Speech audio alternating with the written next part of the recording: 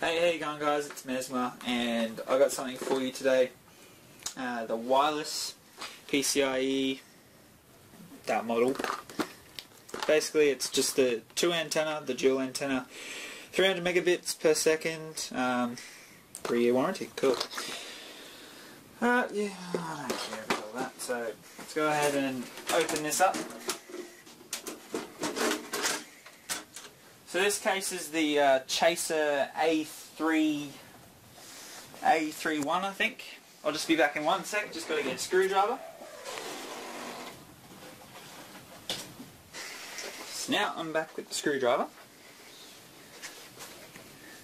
and I've got to undo this one just here. So I'll just take this screw out. So basically just a PCIe plug-in. I better actually open this first. Screwdriver.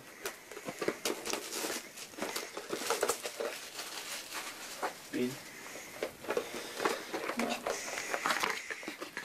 So here's this. We got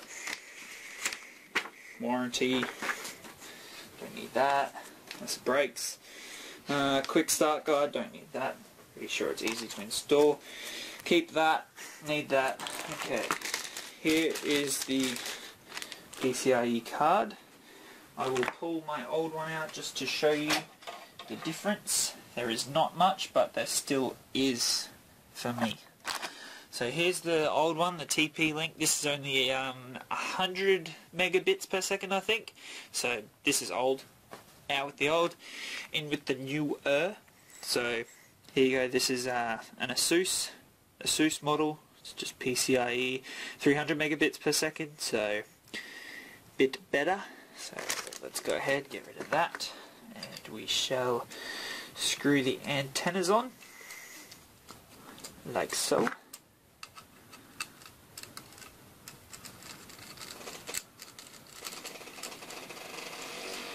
Shh. So there we are, we got two antennas. So that comes in handy. We got dual channeling now. So we'll just leave them like that because we have to slot them through. I'm pretty sure I shouldn't need that. I think that sits on there if you wanted to take this off and you were using a smaller part to put it through, but this should be fine. So basically I'm just going to move that out of the way. Now this is a 16 slot PCIe just there, so a graphics card can go into that, but it doesn't necessarily need to because it's still the pins there that go straight into this one. So I'm just going to line that up there, get that, and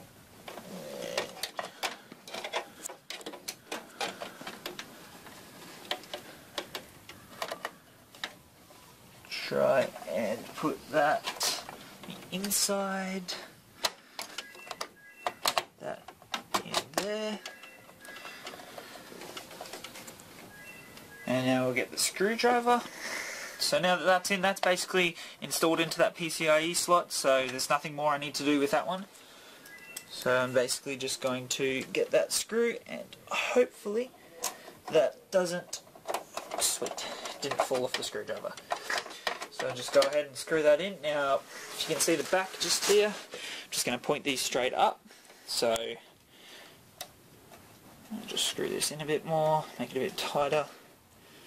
Twist that round, face it up. Okay, now I'm just going to go ahead and put the side back on. So I'll take these screws out. Basically straight on like this.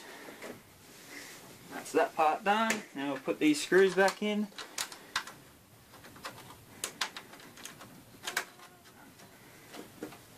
Also, I recommend this case to anyone that wants a full but a mini ATX board able tower. So I think I got this one pretty cheap. It was on special when I bought it for 100 and something. So let's see what's going on here. We got something not going in. Bit of cross-threading happening.